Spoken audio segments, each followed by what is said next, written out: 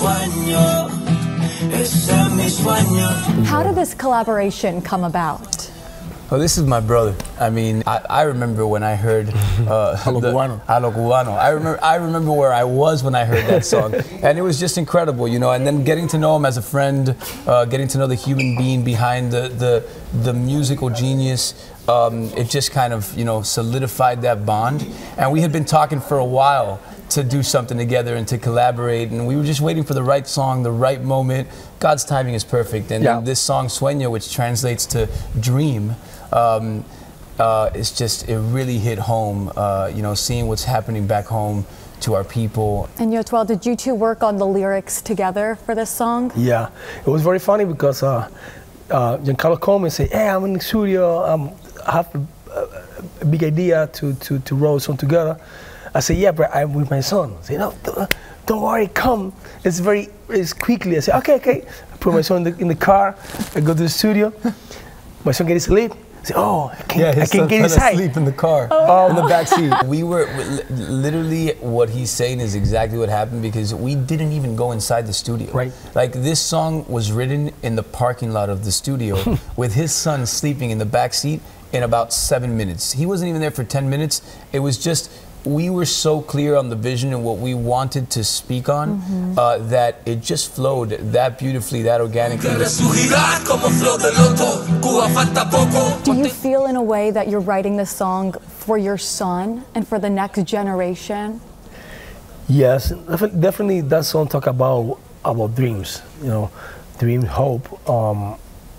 I try to teach my son to be honest. Luchar por causa justa. To fight for justice. For justice. And he says something that's beautiful and powerful, that we wish we never had to write this song. Yeah. You know? And I heard him say that, and it hit home. It hit home because he's totally right. It's unfortunate that a song like this has to be written, but it is a reality we need to face, and you know, and people, you know, are losing hope. And you said something that I really need to touch on, you know, and it's true.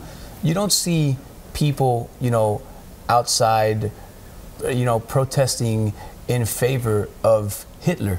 You know, the Holocaust is a very, very tragic event that it doesn't matter whether you're Jewish or not. We all stand by the Jewish community because it's just, there is no controversy. There's no, and yes, you have your, unfortunately, you have your humanity. And I am Jewish too. It's humanity. It's humanity. There's 10 million plus people in the island of Cuba that are being, you know, brutally murdered and beat and imprisoned just for having a different opinion than the Hitler that's in power right now. And it's happening 90 miles away from us right here.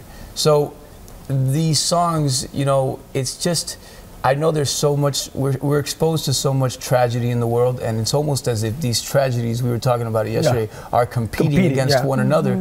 But, you know, it's our responsibility as Cuban American and Cuban to not forget our own tragedy and what's happening to our own people. And that's why songs like these continue to be written, and we bring them to the table because we need to continue to shine a spotlight in the name of justice and in the name of humanity.